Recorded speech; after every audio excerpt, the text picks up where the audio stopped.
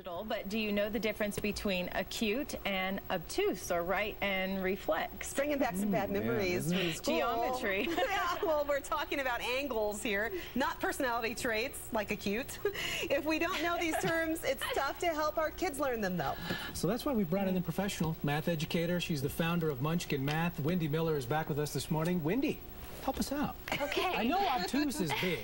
Obtuse is greater than 90 degrees. So angles are everywhere in our world. We find them all over. If you look around the room that the viewers at home are sitting in right now, they'll see angles everywhere. The corners of tables make right angles.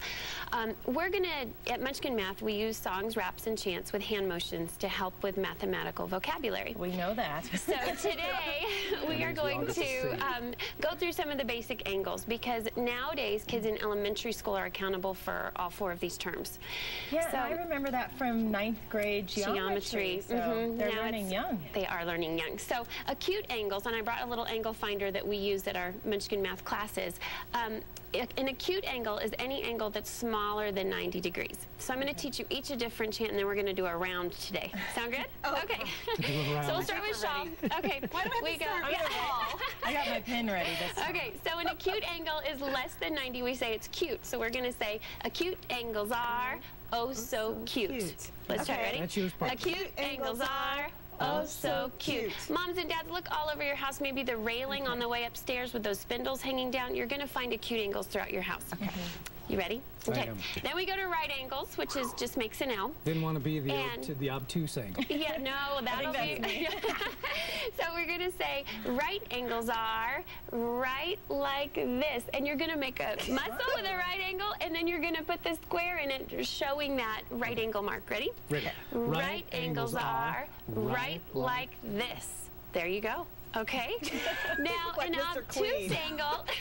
So I get the obtuse, the big wide angle. The wide angle, which is basically larger than 90 degrees, less than 180. So it kind of looks like the one side of a Y going up like this. So you're going to go obtuse angles are, and then you're going to go obtuse and stretch. Okay? Oh, that's easy. All right. Obtuse angles are. Obtuse angles are Obtuse. All right. Again. So we're going to do a round. You guys ready? We'll start and we'll go right in order. Here we go. Okay.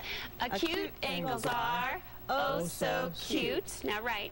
Right angles are right like this. Forgot my line. And obtuse angles are obtuse. Now the only other one left is that reflex angle. You're getting laughed at. Okay. That reflex Everyone angle at home's probably laughing. is that it's the outside angle, and a lot of times parents don't remember it, and then they read it on homework, and their kids like, what's a reflex angle? If you have an acute angle, it's the exterior angle out there. That's the reflex. So we're all going to go reflex angles are outside.